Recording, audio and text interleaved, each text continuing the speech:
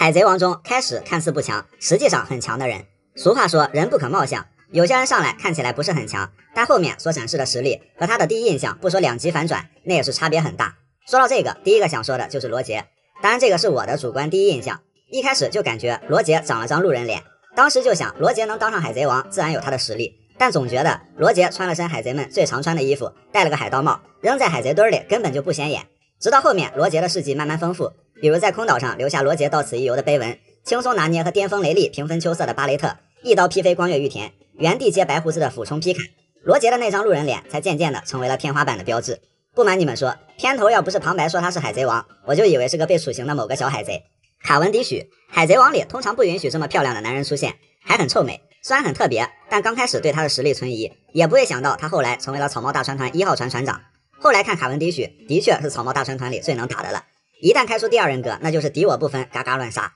吓得巴托睡觉的时候也得用铁链子把他捆起来。第二人格也是轻松秒杀民歌干部德林杰，而德林杰其实也算民歌手下不弱的一个干部了。卡文迪许如果能和自己的第二人格和平共处，或许会更强，当然这也不是不可能，乔巴曾经也控制不了自己的暴走形态。花枝冰五郎，第一印象就是工地里一个矮小瘦弱奄奄一息的老头，不过越是这种人才越有可能是真的大佬，毕竟雷利当时还自己把自己卖给人贩子被关了起来，只不过冰爷缩水严重，实在是远没有当年的气质了。当年的冰爷也是和之国最有威望的黑帮大佬，是光月玉田非常仰慕的人。路飞能打赢凯多，冰爷也是功不可没，首先就是教会了路飞使用流动的霸气，然后老爷子也可会摇人了，一声号令几千武士轻轻松松。老沙被路飞早早打败，到现在还能混得风生水起的，老沙可以说是极个别，非要说那巴基也算吧。论战绩的话，老沙在阿拉巴斯坦被空挡路飞打败，就这条件以后还在新世界混什么？不过海贼王里面有两个非常奇怪的人，一个是谁都打不过就打路飞来劲的斯摩格，一个是遇到路飞就麻爪但跟谁都能五五开的老沙。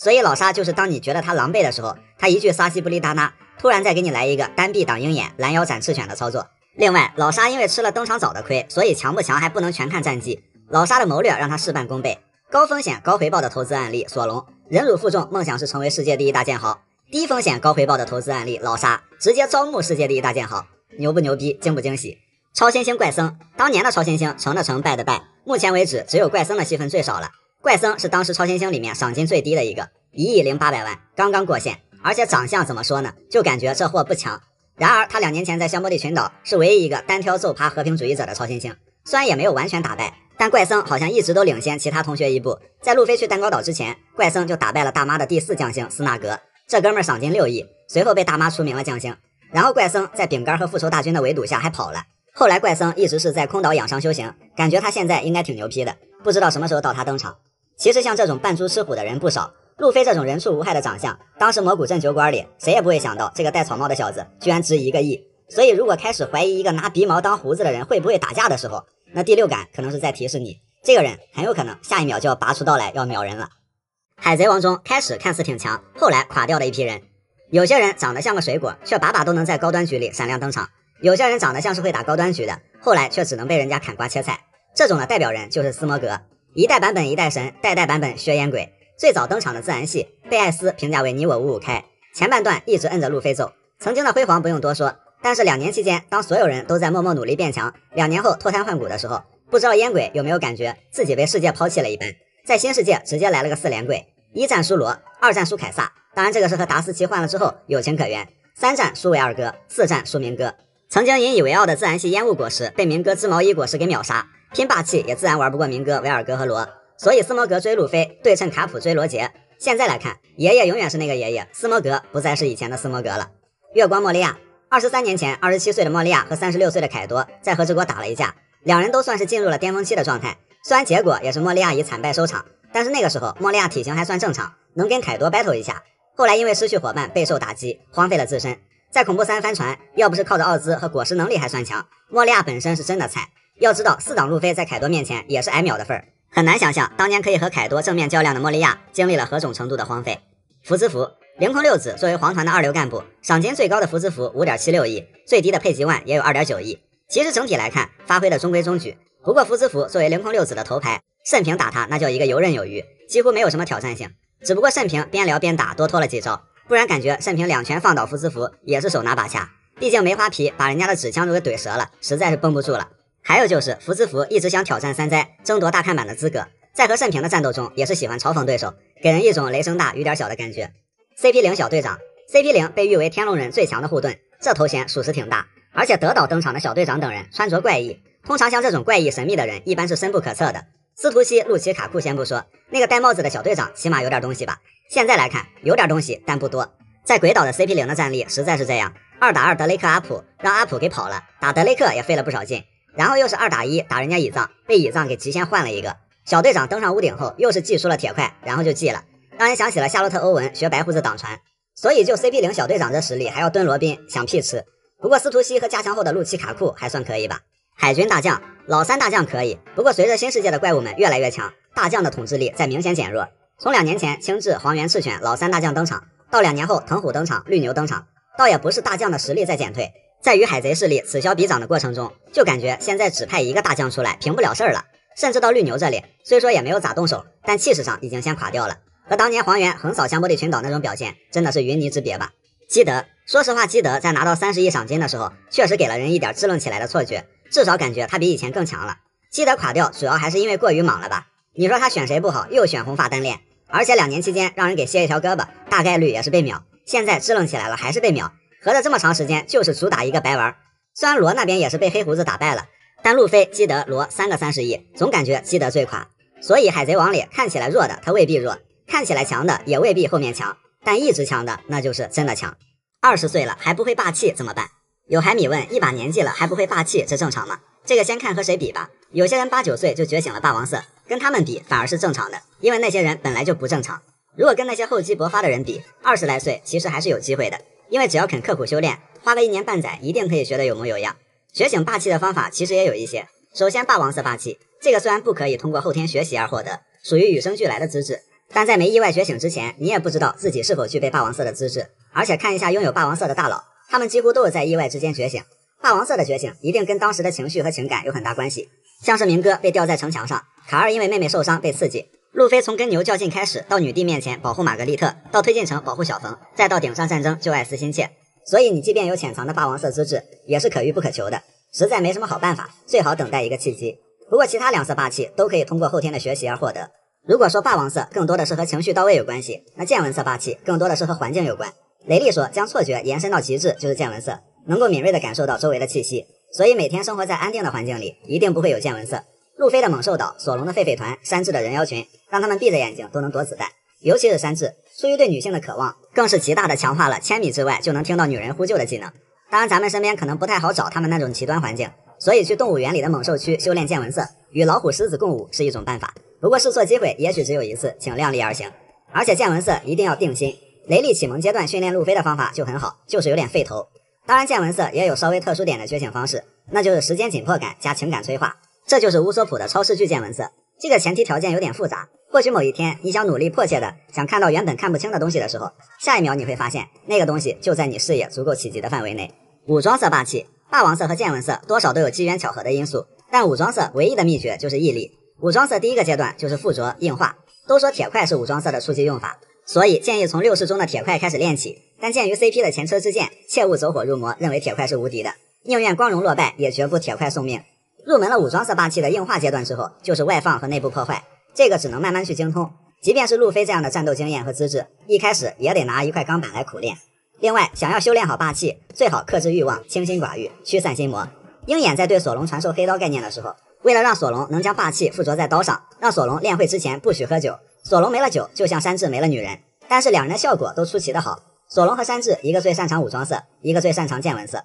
除了一些天选之人，很多人都是通过后天的机遇或者苦练达成的。反正路飞、索隆、山治都是18、9岁才掌握的霸气，所以20岁虽然有点晚，但是还是有机会的。总而言之，加油吧，要相信自己一定可以觉醒霸气，去用一双黑手捏碎一切质疑和蔑视。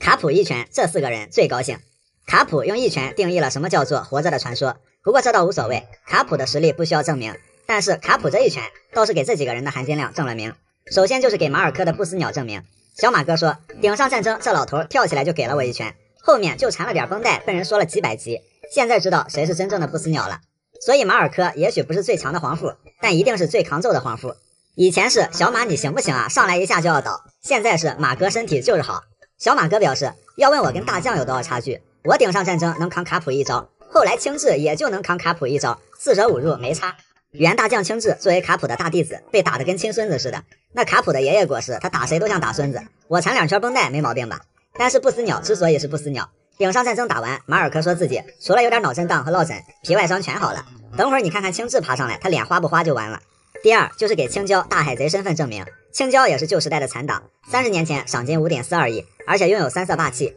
但是起初并不觉得青椒有什么大海贼的气势。不过现在一想，能轮得到卡普或者战国这等人亲自出手或者督战的海贼，那得是什么级别？罗杰、白胡子、金狮子、巴雷特以及现在的黑胡子团，青椒当年有这个待遇，确实也得算大海贼行列。主要是卡普在战前还专门练平了几座大山，这事儿青椒能吹一辈子。至于后来青椒的头又被路飞给打回来了，可以理解为年纪大了，骨质疏松。第三，为卡普自己顶上战争的狠话证明。当时卡普说自己会忍不住杀了萨卡斯基，所以这件事儿现在最高兴的人应该是赤犬，而且是劫后余生捡回一条命的那种窃喜。赤犬不光得是给再生父母战国转个大红包，高低还得给战国磕一个，毕竟青雉赤犬大战10天，将分出胜负。结果卡普热了个身，1秒解决青雉。不知道赤犬得知蜂巢岛的战况后，会不会有一种想连夜卷铺盖的想法？就当时顶上战争那种情况，把赤犬海底落下的就不是白胡子了，而是卡普，而且是追着锤到死的那种。第四就是给辅皇蒙卡，目前为止海贼王里最强战力证明。不管卡普追着罗杰跑，还是一招秒掉原大将，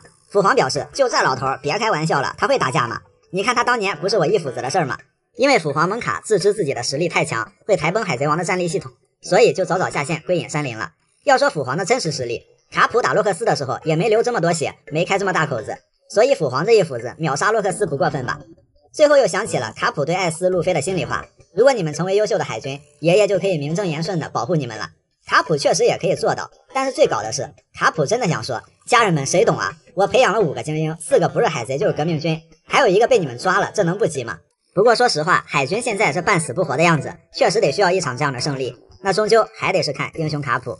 海贼王中开始觉得厉害，后面可有可无的设定。海贼王中有很多贯穿始终的设定，也有慢慢淡出视线的有趣设计，有这么几个设定终究是没有跟上时代的步伐。海贼猎人，这个可以说是现在几乎绝迹的职业，要不是索隆至今还挂着这么一个绰号，都快忘了。早期海贼猎人出现的还很频繁，除了索隆还有刀神剑圣，老沙本身就是海贼猎人公司，专门在伟大航路钓鱼执法，换取赏金制造跳舞粉。在阿拉巴斯坦还出现了东海西海俩海贼猎人之间的对决，而且收藏悬赏令抓海贼这事儿道理上就是海贼猎人该干的事儿。不过后来海贼猎人的存在感越来越低，到了德岛参加竞技场的那些海贼猎人一个比一个菜，全是酱油角色，到此海贼猎人也算是退出了海贼王的舞台了。倒是出现了以十字工会为首的海军猎人组织。宝箱等级，在巴基拿到4分5裂果实的时候，得知价值1亿贝利，曾明确提到过 A 级宝箱的概念。如果早期设定里真的有这个概念，宝箱像是爆装备一样划分价值等级，那这个设定感觉还挺有意思的。毕竟海贼不为了找宝藏爆装备还当什么海贼。不过后来再也没有出现过宝藏的等级划分，但还是有像约翰宝藏这种传说级宝藏的存在。5种飞行能力，这个概念是在阿拉巴斯坦贝尔展示鸟鸟果实损形态的时候提出来的，但也仅此而已。直到现在5种飞行能力怎么划分的，就像是消失的阿金一样，再也没提过。因为现在能飞的人实在太多了，不光是鸟鸟果实系列，自然系能力者也有很多会飞的。超人系的像明哥、罗宾都可以通过特殊能力飞行，没有果实能力的也可以学习跃步。科技大佬通过科技飞行，很难明确到底有几种飞行能力。以前觉得好像除了索隆全世界都会飞，现在索隆也可以用剑气在空中移动了，所以5种飞行能力干脆就别提了。6式体术，6式刚出来的时候还觉得挺新鲜的，毕竟除了恶魔果实又有一套新的战斗技巧了。但是好景不长，后来除了 T 和跃步这俩功能性比较好用的招式，其他的基本都可以被霸气完美取代或者超越了。即便还有用6式的 CP， 他们也得配合霸气一起使用，单纯的用铁块扛伤，这不纯纯的大冤种吗？又或者是像卡普这种级别的人用6式才有明显的锦上添花的作用。但问题是卡普用不用6式都一样，所以6式现在的定位很尴尬很鸡肋，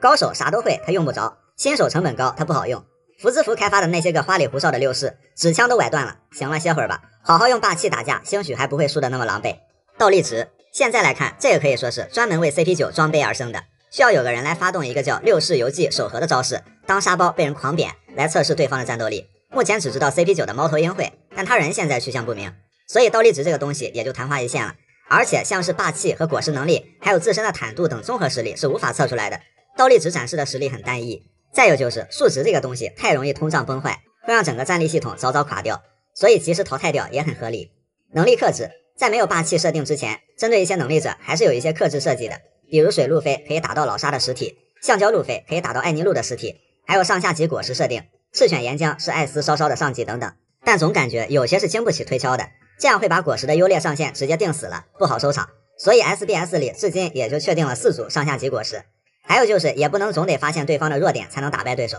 因为有些人他的确没有弱点。路飞打凯多总不能靠挠凯多的痒痒肉获胜吧，毕竟热血漫永恒不变的是成长，所以后续有了霸气和果实觉醒的设定，你强我比你更强，要比各种草率的克制好很多。当然这也是海贼王很牛逼的地方，当很多陈旧的设定不再符合时代的标准后，总会有一个可以合理平替的新设定出现，这些设定往往会伴随着更强的对手一起登场，所以也完全不觉得出戏了。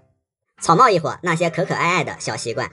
草帽一伙每个人都有标志性的小习惯，就是那种出现次数不是很多，但不经意间透露着可爱的。首先路飞很喜欢拍别人的后背，而且拍起来就是啪啪啪一顿狂拍，大概有2种情况，一种是特别高兴的时候逮住谁拍谁，在快进入伟大航路的时候因为过于亢奋拍完山治拍索隆。第二种是夸赞别人，路飞会用拍后背的方式来表达。在弗兰奇介绍船坞系统的载具后，路飞表示非常喜欢，对弗兰奇咣咣一顿拍，然后弗兰奇突然一个经典动作把路飞给撞倒了，严重怀疑弗兰奇是故意的。然后见识到人鱼凯米能和鱼交流，并让鱼群在海里画画的时候，路飞也拍了凯米。还有娜美被猫狗夸赞是了不起的航海士，路飞虽然不懂，但是觉得自己选的航海士肯定是最棒的，又是对娜美一顿猛拍，不出意外被娜美给打了。山治喜欢撅屁股，山治一郁闷的时候就喜欢撅屁股，而最郁闷的事情莫过于总是跟他过不去的悬赏令了。第一次是喜提全世界最丑悬赏令，第二次是因为名字上带了文斯莫克，第三次就是最新的悬赏金被慎平压了一头。不过山治在报纸上看到维奥莱特公主的时候，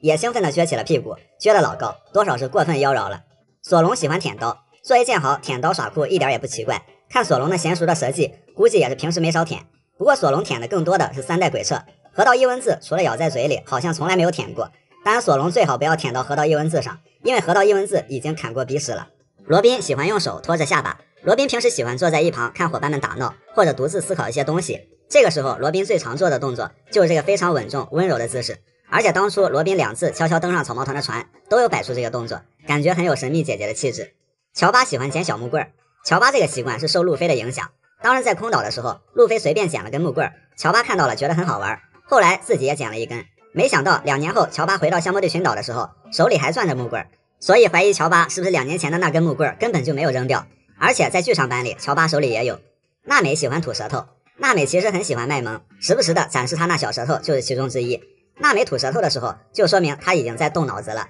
而且大概已经达成了自己的目的，所以娜美最后的一下吐舌头给人一种小贼猫古灵精怪的感觉。弗兰奇喜欢做他的经典动作，情绪到位的时候小臂紧贴，身体倾斜，再加上他那句经典的口头禅。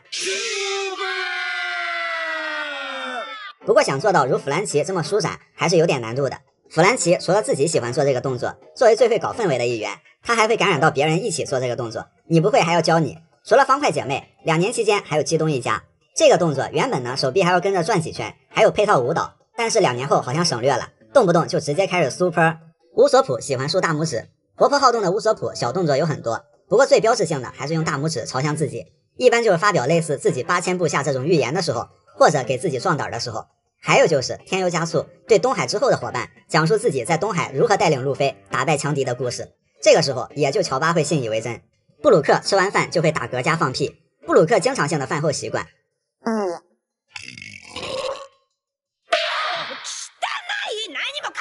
这个其实和弗兰奇的动作类似，看起来没什么，但是打嗝加放屁同时做好像还挺有难度的，关键是布鲁克看起来完全没有这种功能，就很神奇。每次布鲁克饭后做这个习惯的时候，都会受到山治和娜美的鄙视。慎平一懵逼就会流汗，草帽团可以说让慎平发现了这个世界上竟然还有这样一群人，所以慎平在认识路飞到加入草帽团这期间，懵逼流汗次数逐渐递增，每次懵逼慎平都会显得很呆，再加上反射弧有点长，什么事儿慎平总要默默思考一下这是什么神操作，而且时常伴随着流汗的表情。所以草帽一伙好像每个人都有非常贴合他们个性的小习惯，不是很经常出现，但是都是些不经意间的可爱。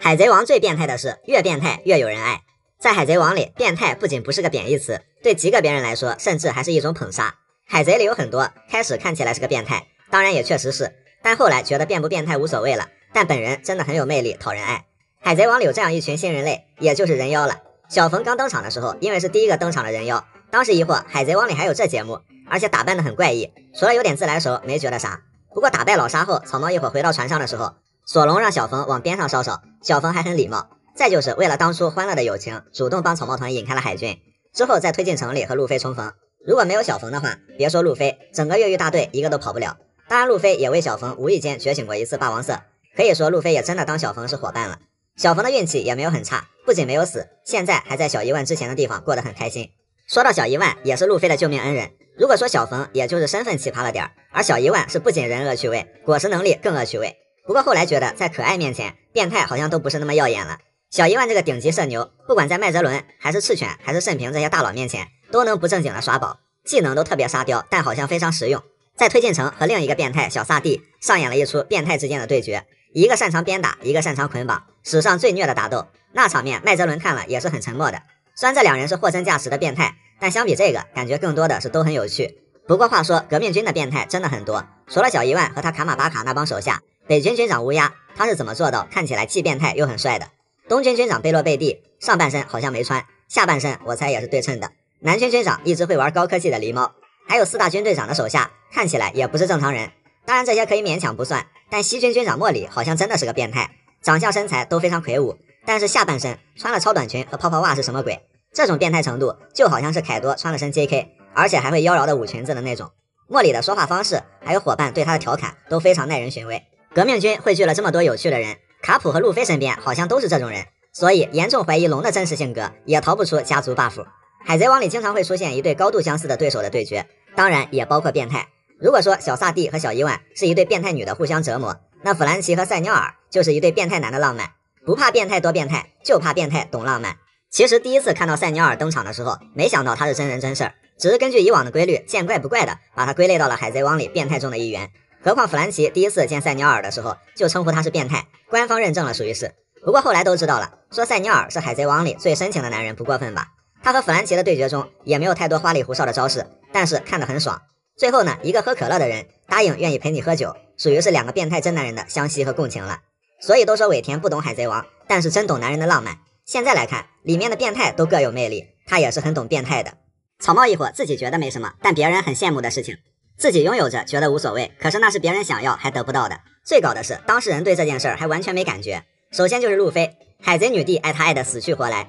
这事儿换到别人身上那真是做梦一样。但是路飞对这事儿完全没有概念，所以就随口一说和女帝是朋友，就这还把山治给刺激到了。要是路飞说女帝喜欢自己，想和自己结婚，山治高低得原地晕过去。索隆、小紫和他睡了。作为和之国的花魁，能获得小紫的事情，那是很多人挤破脑袋都没有这门子的事儿。连小紫自己都觉得这是件很难得的事儿，还问索隆开不开心。不过获得花魁自愿服务的索隆根本是油盐不进，还说你还觉得挺光荣的是吧？这事最羡慕的还是目击证人布鲁克了。不过布鲁克更牛逼啊，他睡的是四皇大妈。山治获得了男人的浪漫战斗服，虽然说当初死也不用的山治终究是没有逃过真香定律，但因为杰尔玛的关系，山治始终是嫌弃的，还当着奎因的面给踩爆了。可是作为男人的浪漫，路飞、乔巴、弗兰奇还有北海的迷弟们怎么可能不羡慕这种装置，简直是做梦都想体验一下。路飞要知道山治暴殄天物的话，遗憾的心情那得是和没能拉上狙击王上船是一样的。娜美威霸上手就会，作为能用身体感受天气的天才航海士，驾驭方向和海流如同吃饭睡觉，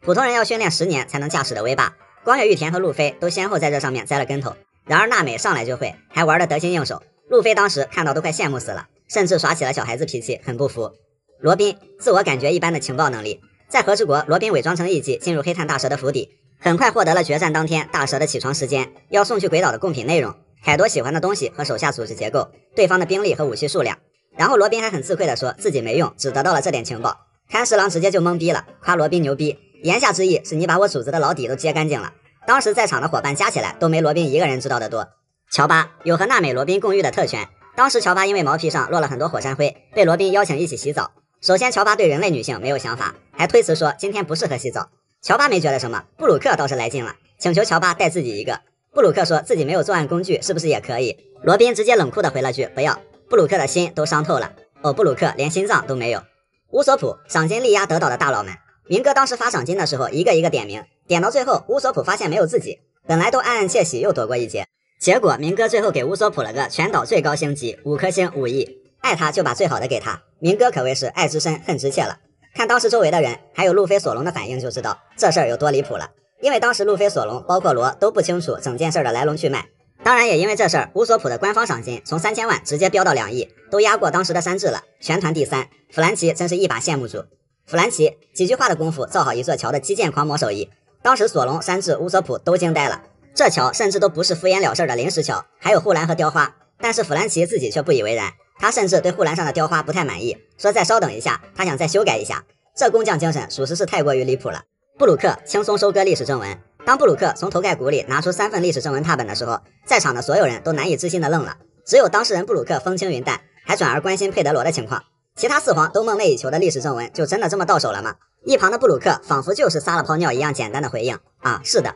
所有人又惊了。慎平轻轻松松11亿赏金，七武海制度废除后，原七武海的赏金也陆续解冻。慎平在和之国轻松拿捏福兹福，提升到11亿赏金。说实话，因为现实原因，慎平的赏金也被压得厉害。不过慎平作为见过大风大浪的人，显然对他的赏金没有太多感触。可山治可是羡慕的都快觉醒尼卡形态了，所以有些优势在自己手里不自知，在别人那里可是日思夜想。关于这点，想到路飞曾经说过的话，我不会剑术，也不会航海，不会做饭，更不会吹牛，所以他找了相应的伙伴，选择无条件信任伙伴。在这上面，伙伴们也从来没有让路飞失望过。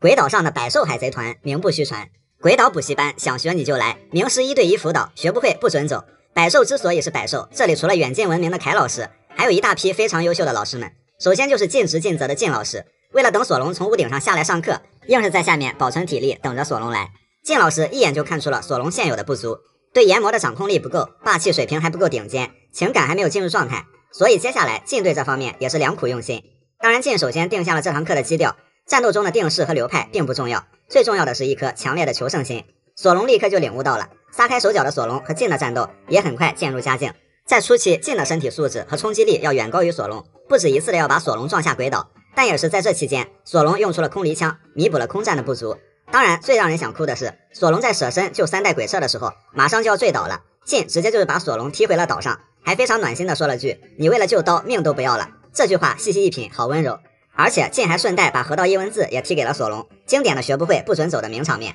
靳为了让索隆了解到自身霸气的不足，还专门敞开双臂让索隆练练手，明白自己哪里不够好。结果不管是研磨还是河道一文字都不能破防靳，也正是靳的如此的引导，索隆的内心情感才进入了状态，不仅能驾驭了研磨，还被激发出了霸王色缠绕。随后靳老师故技重施，复习了一下之前的错题，这一次索隆没有被靳的刀缴械，而是弹开了靳。在索隆变成了一个崭新的自己后，靳老师非常欣慰，倾囊相授下课。另一边是因材施教的奎因老师，作为加治的前同事，他非常了解杰尔玛，了解山治，所以在奎因绞杀山治的时候，那是体罚学生嘛，显然是奎因良苦用心，他在帮山治激发体内的潜力。奎因老师的方式果然很有效。那接下来山治的不足是斗志不够强烈，心魔过于严重，学习过程中非常迷茫。结合这一点，奎因老师非常聪明，以毒攻毒，不断提到杰尔玛来刺激山治，还趁着山治迷糊打了女人，让山治以为是自己打的。山治的2大雷区被彻底踩爆，山治冲散了心魔，抛弃了战斗服，斗志到达了顶点，魔神降世，破碎一击，终结了奎因。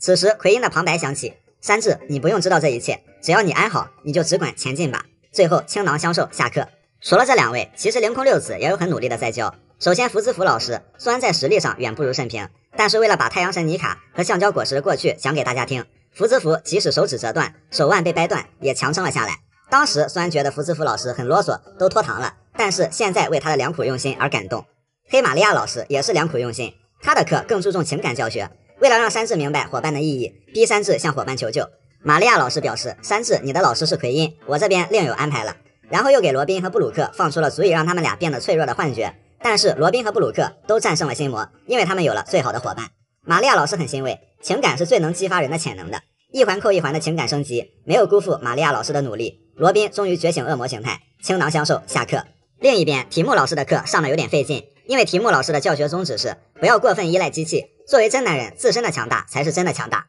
所以提木费了老命的破坏弗兰奇将军，为了什么？功夫不负有心人，弗兰奇将军被破坏掉了，弗兰奇用自身的力量打败了提木。提木老师的旁白响起，这周你依然是个真男人。润体老师也贯彻学不会不准走的原则，对付娜美乌索普这2人就该用紧迫感来激发潜能，还有就是不断欺负小玉，给娜美和大妈叠 buff。润体很清楚这一点，所以就一路猛追。为了让娜美有时间策反宙斯，润体老师还不惜用自己吸引大妈的注意力，被锤了一顿，真的是良苦用心。最后成功让娜美用出了和天后棒融合的超级宙斯，完成实力飞跃。所以练习2年半不如鬼岛2小时，草帽团大多数人在课后都完成了质的飞跃，所以正因为有了百兽，才有了更好的草帽团。明哥在推进城里看了多少假新闻，在最新的一话扉页又见到了好久不见的明哥，撒西不离，怪想他的。爱笑的明哥为什么不笑了呢？一脸的怀疑人生。这还要从明哥被关进推进城就过上了与世隔绝的生活说起。但好在平时有人给他送报纸解解闷儿，但是这报纸明哥是越看越上头。首先头版头条就是得岛之后没多久，路飞的赏金飞升到15亿，成为5皇。明哥呵呵一笑，心想这谁编的假新闻啊？要说假新闻，我可是鼻祖级别，编都不会编，别整什么5皇呀，干脆直接写4皇算了。这报纸真有意思，先睡了。结果过了2天，明哥一看报纸，路飞4皇了，明哥哈哈一笑，冷汗直冒。但很快看到下面，凯多大妈一同战败于鬼岛，不可能，绝对不可能！现在报纸都能当热血漫看了。前几天路飞打我都要靠别人给他拖时间，他能打赢凯老大，别开玩笑了。除非有哪个4皇在教这个草帽小子，这不一眼假吗？路飞打败凯多，那大妈是谁打败的？明哥翻到下一页，哦，一个戴着棉帽的家伙，一个红头发的家伙。等等，罗？明哥直接就是一个大跌眼镜。再一看赏金30亿，明哥表示 fake news， 这报纸一天比一天离谱。现在世界政府为了不让犯人了解外面的真实世界，都这么丧心病狂了。要这么说的话，路飞罗，我在德岛1打2还被偷袭，我还差点赢了。原来我这么强。带着些许的离谱，明哥昏昏入睡。早上起来看看今天又有什么新鲜的假新闻。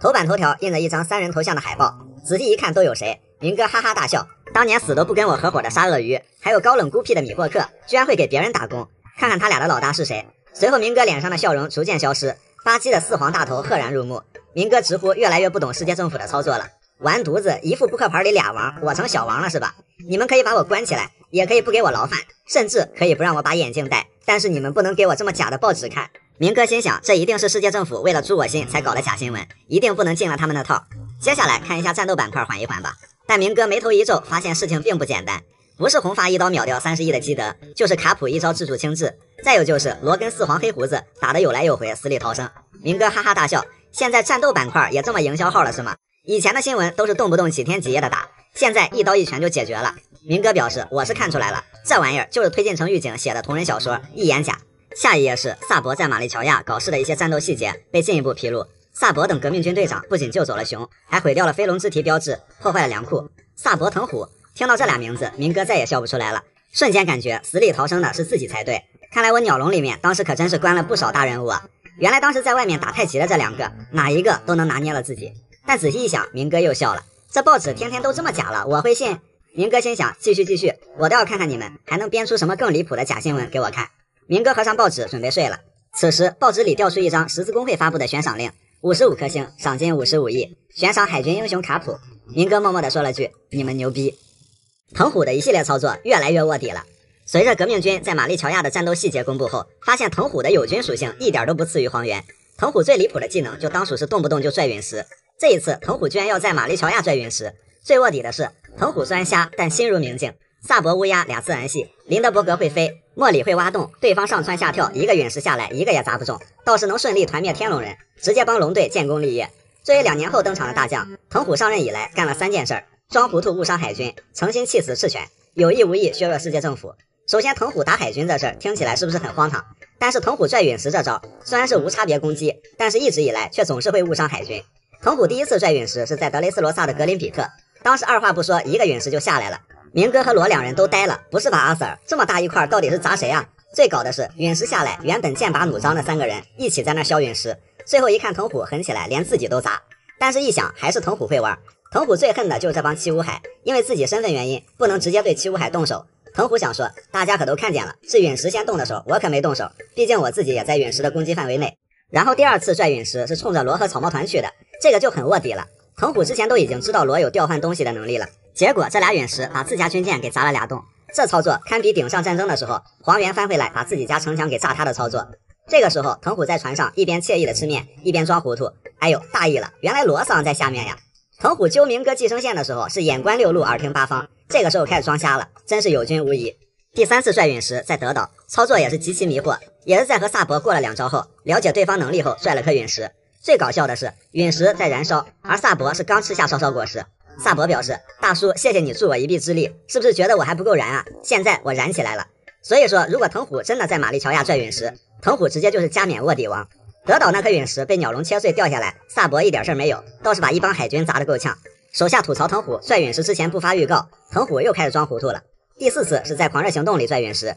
放完一招就不管了，根本不知道这玩意儿会砸到谁。但是现场的海贼们各有妙计，还有巴托在呢，能躲过的几率大，大部分海军是真没法躲，所以藤虎这一下子还是想团灭海军。其实有一次机会，藤虎可以好好利用他的陨石，那就是路飞离开德岛的时候。但这么好的机会，藤虎又不用陨石了，改用蓄力了，蓄到最后也没砸下去，变成了给草帽一伙践行了，跟黄猿抬腿半级等雷力又是如出一辙。除了这种明显的区别对待，然后就是气死赤犬，这个就不用多说了，藤虎和赤犬话不投机半句多，每和藤虎说一句话，赤犬脑溢血的进度就加1。藤虎的一些操作的出发点是正义，恰好呢也在有意无意的削弱世界政府。就比如废除七武海制度是藤虎一手推动的，赤犬其实一开始是明确表示反对，当时藤虎就忽悠赤犬，你就大胆的废除吧，放心，赤天使会出手，世界一定会发生巨变的。结果赤天使的作用没怎么发挥，七武海还抱团了，而且还要去争夺 One Piece， 这是世界政府最不想看到的。赤犬疯了，藤虎，这就是你说的巨变。藤虎表示，哎，我可没说往哪个方向发生巨变。赤犬说，你真溜。所以藤虎作为大将中的一员，存在感还是挺高的，无不在贯彻最能被接受的正义。与其说藤虎的操作越来越卧底了，倒不如说这才是未来海军该有的气质。海贼王里因为没有光环而引发的区别对待，在海贼王中比实力和背景更重要的是冥冥之中的光环，即便资历过人，有没有光环完全是两种不同的结局。首先基德对这种光环有话要说，当年香布利群岛我3亿1500万的赏金傲视群雄，我以为我是有光环的，结果鬼岛三傻拥有主角光环的路飞，现在吃香的喝辣的，拥有人气光环的罗和四皇打得有来有回，死里逃生，其实表现的还不错。你们再瞅瞅我，直接被秒，而且是连船带船夫整个垮掉的那种。基德表示懂了，这就是因为没有光环而引发的区别对待。其实基德和路飞的莽夫性格最像，基德算是真正的草根版路飞。要说路飞有主角光环，罗有人气光环，巴基有运气光环，那基德只有一个死都打不赢红发的完美闭环。路飞说要揍飞凯多，基德说要把凯多脑袋拧下来，路飞要拉四皇下马，基德直接就干红发。为什么路飞行基德不行？显而易见，差点东西。对于光环，明哥也有话要说。之前有个小丑扬言要当四皇甚至海贼王，当时身为 Joker 的我呵呵一笑，没想到现在我成那个真小丑，那家伙成真 Joker 了。巴基的运气光环堪比主角光环，罗杰传的背景就先不说了，从混上七武海然后跃迁到四皇，海贼王也势在必得。而明哥成为七武海里混得最差的，直接就进去了。巴基甚至让老沙和鹰眼都被迫营业成了小丑，这就是光环的力量。对于光环，海老师也有话要说。我身为四皇，身边有坚信我能成为海贼王的干部，我也有成为乔伊波伊的意愿，也有世界上最顶尖的霸气，有羁绊，有野心，有实力，没有人比我更加懂得如何成为海贼王。乔伊波伊的光环舍我其谁？向主表示不好意思，让一下，你是假的，真的在这儿呢。所以凯老师可能只是差一截运气。既然如此，还不如倾囊相授，成为了一个青史留名的老师。当然晋也是一样的，晋有颜值，有和船长的羁绊，在拥船长成王这点上说过和索隆一样的话，但只因为晋没有光环，成为了索隆进阶路上的垫脚石，最后被绿牛吸干，连下线都没能保住一个体面。可见没有光环，只能充当可有可无的工具人。对于光环，白胡子和艾斯也有话要说。家人们谁懂啊？都说如果白胡子和艾斯不死的话，路飞就没法顺利当上海贼王，在海贼之巅必然有一场大义灭亲之战。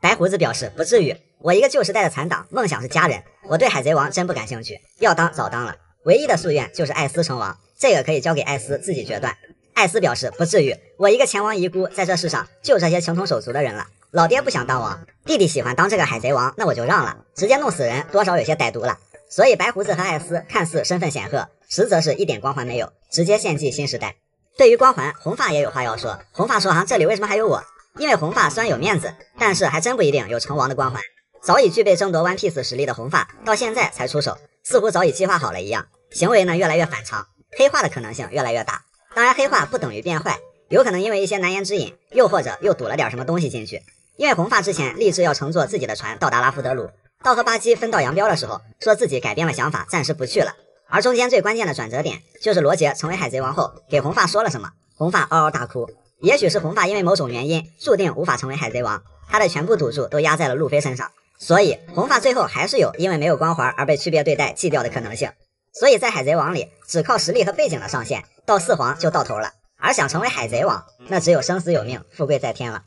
海贼王里出生即满级的天赋怪，要说草帽团里最能打的路飞、索隆、山治、甚平，他们四个现在嗷嗷能打，但要论天赋，他们四个小时候的天赋还真不算明显。那海贼王里打小就展露天生王者气质的人是什么样的？大妈5岁就觉醒了霸王色，5岁一拳打死一头熊，真的就是洒洒水，都没使多少劲儿。在阿尔巴夫收拾巨人族长老，手拿把掐，也难怪被称为天生的破坏者了。这个年纪的大妈就可以说是纵横大海，首次悬赏5000万贝利之后涨到了5亿，而这个时候在年龄层面，大妈也只能算个小孩。卡塔库利，卡二也算是继承了大妈的天赋吧，是一个连出生的时候都站着的男人。在出生的那一刻起，卡二就站了起来，爬到了椅子上，然后双手一插睡着了。这个出生经历是真的牛逼。在5岁的时候，卡二吃了诺诺果实，来日他把这颗果实开发到了极致。10岁的时候，卡二觉醒霸王色，收拾了一帮欺负妹妹的小混混。卡二的天赋怪属性不只是实力方面，责任和担当上也是与生俱来的完美。艾斯作为罗杰血脉，未来的王者气质似乎早已在他生命里注定了。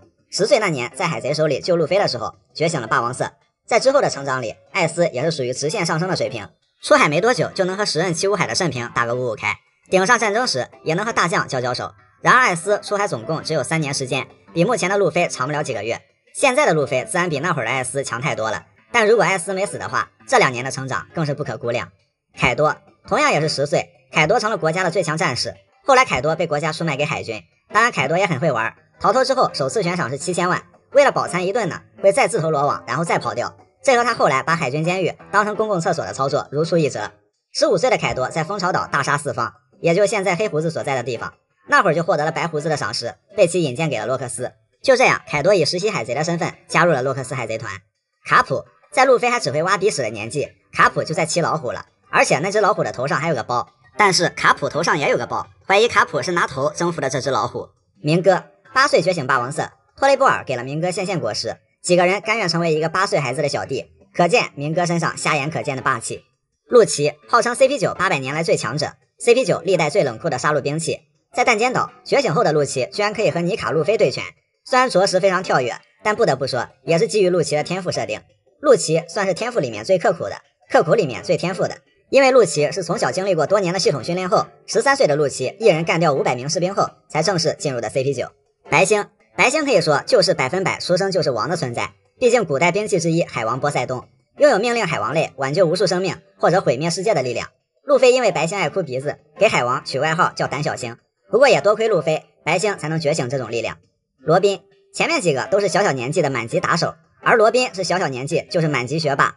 ，8岁就以满分的成绩通过了奥哈拉的博士考核，成为了考古学家，其天赋直接被世界政府忌惮了20多年。8岁的罗宾首次悬赏7900万，甚至比大妈和凯多的首次悬赏还高。如果以上还不足以说明天赋的差距，可以换一种说法，就拿几个同岁的四皇们来说，一个10岁的大妈可以打2个10岁的凯多，10万个10岁的红发，100万个10岁的路飞，这就是海贼王里的天赋怪。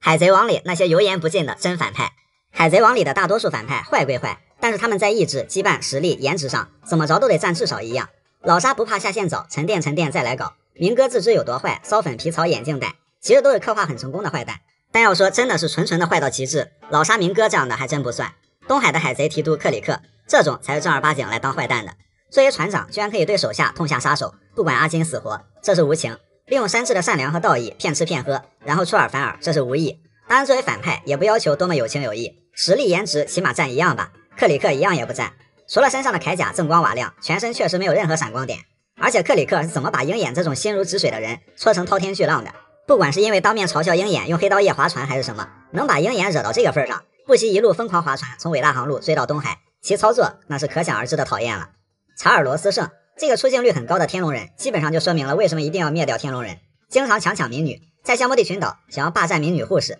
还对其未婚夫开枪。最搞的是他的绰号叫英俊的查尔，自封的吧。查尔罗斯圣作为最典型的天龙人，对其他人基本上可以说是视如玩物，任何东西都可以用抢夺或奴隶的方式占有。当时当着路飞的面枪击小巴的时候，路飞一拳就过去了，只能说这一拳大快人心。斯潘达姆作为前 CP9 的长官，倒立值只有9，而普通的海军士兵是10。不管怎么说，作为反派菜是原罪。担任 CP5 长官的时候，利用弗兰奇的战船攻击司法船，然后栽赃给汤姆，被弗兰奇打上面门，从此以后就只能戴个面具，算是罪有应得。司法岛时期疯狂虐待罗宾，还不慎发动了屠魔令，但是他后来毫不在乎，为了确保自己的仕途，士兵全都死在这里也无所谓，甚至还把锅通通甩给了 CP9。在草帽一伙被美丽号接走后，还假托海军大将青雉之名对草帽一伙进行报复，最后被罗宾打成了猪头。黑炭大蛇，首先和之国虽然是凯多和大蛇一起酿下的恶果，但是且不说凯老师想创造的世界对不对，起码凯老师还是有点追求。大蛇主政和之国纯粹就是收刮民脂民膏，骄奢淫逸了。一颗幻兽种8期大蛇形态果实，硬是给玩成了砍头果实。虽然也有说黑炭大蛇为什么会憎恨光月家族与和之国，但相比于同样极端生恨的明哥，大蛇却不是个合格的反派，明哥因为恨出了霸王色，而大蛇只剩下个色了，所以还是那么一点，作为反派菜是原罪，而且他还没有枭雄该有的气质。霍迪琼斯，如果一个反派跟极端挂上钩，那他基本就离无情无义不远了。同样是种族主义者，阿龙起码不会对同胞做出什么过分的事情，但是霍迪会除掉人类，包括鱼人，所有违背自己意愿的人，甚至拿手下当挡箭牌，连乙姬王妃也敢暗杀，简直是走火入魔了。而且虽说鱼人和人类有矛盾，但霍迪本人并没有受到过人类的迫害。当然，霍迪也是伟大航路篇章里最菜的篇章 BOSS， 没有之一。在水里被索隆一刀秒，嗑了药也是被路飞一拳打飞的水平，只能靠鱼人的优势作2下了。所以其实海贼王里大多数反派都可以找到他身在反派这个位置上很合格很有魅力的地方，甚至有些东西能和正派共情。而且还有些人就算作为主角团的对手都不能称之为反派，其魅力已经大过立场。但是以上几个真是想破头都想不出有什么作为反派的亮点，称之为从头到尾都讨厌的真反派也不过分。伟大航路混几年，堪比整容换张脸。在这片神奇的大海上，仅仅一些操作都可以让一个人直接换头，更不要说阔别一段时间或者多年的人了。这段时间你经历了什么？大概只能用这句话感叹他们的变化。科比和贝鲁梅伯的变化可以说相当励志了，两个长得根本活不过3级的脸，在卡普的训练下完成了极限蜕变，个子高了，气质帅了，这都不只是换头，直接是连人都换了。也难怪科比不自报家门，路飞索隆就认不出来是谁。然而从和科比分开，路飞索隆到司法岛结束也就1个月时间，就像路飞说的，就算成长期也得有个限度吧。从路人变大佬的还有红发海贼团的几个干部，除了红发贝克曼耶稣布变化比较小，但是气质比12年前更帅了之外，船医本乡、航海士本迪克斯内克、战斗员莱姆宙斯、音乐家朋克庞志，还有他的那只猴子，都可以在12年前的风车村找到当年的他们。要不是一些标志性的特征，还真的很难认出来。当然只有垃圾路的外形除了变得魁梧了，其他的那是一点没变。这些靠时间的怎么着也得经历一些磨练，还有一些是立竿见影的。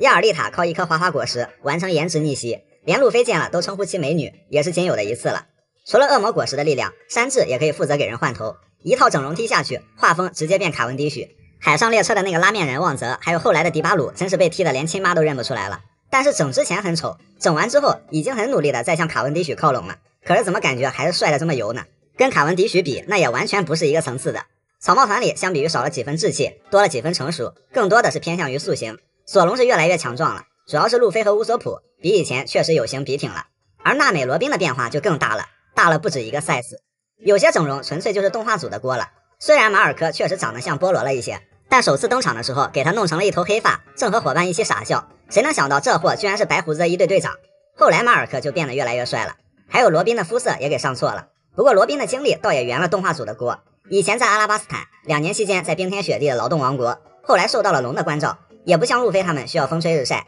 顺理成章的2年后变白了。而四皇大妈的颜值变化可以说是过山车式整容，小时候的大妈也不算丑吧，倒是有点可爱，但是说多漂亮也不至于。没想到20-30岁时期的大妈变得这么漂亮，而且身材还变得1级棒了，只能说小时候有点婴儿肥，后来长开了。一开始只是 SBS 里出现过大妈28岁时期的侧脸，后来大妈婀娜的身材也在回忆里频繁出现，然后洛克斯海贼团时期的正脸也确实很漂亮，只不过后来因为42年间造了85个孩子，就算再好的底子也经不起这么造啊，颜值身材直接就废了。过山车式整容的还有和之国小忍，只不过他和大妈正好相反，最开始小忍算得上和之国的大美女之一吧，被称之为魅惑女忍者、少男杀手，后来因为成了叔叔果实的熟女，当然他自己也是这么称呼自己的，虽然依然留着斩男的双马尾，但显然已成2头身的比例。多亏了绿牛把其身上多余的养分给榨干了，小忍重回青春容颜和苗条身材，就很棒。充满神奇的伟大航路，对有些人来说是整容医院，对有些人来说是健身房，对有些人来说是发廊，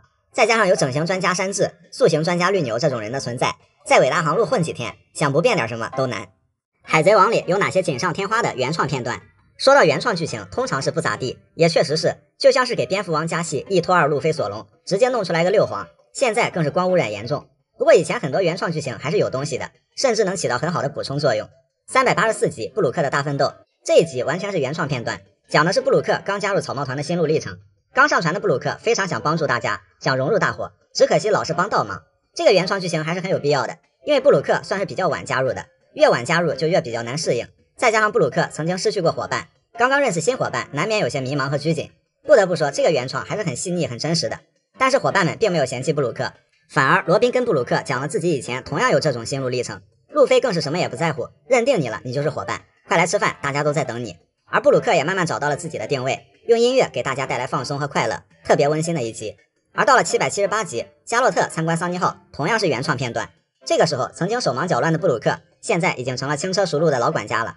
带着兔子参观，很有可能就是有意为之。曾经被老人带的那个新人，现在也成了带新人的那个老人，这种前后对称呼应的感觉就很棒。其实，在羁绊上锦上添花，这还真是动画组的强项。在漫画中，艾斯和路飞他们的相见非常短暂，艾斯上了船，给了路飞生命卡后，说了那句话，很快就走了。而动漫中，从第95集到101集，艾斯跟着草帽一伙冒险了一段时间。在这段时间里，艾斯一直在默默地考察着弟弟的伙伴们，直到离开前把生命卡给了路飞。在这里又郑重地对草帽一伙说出了那句：“有个笨蛋弟弟，做哥哥的很担心啊，你们也拿这家伙没办法吧？不过拜托你们关照我弟弟。”感觉就不一样了。等路飞再看去，艾斯已经消失在了夕阳里，这个夕阳就很传神了。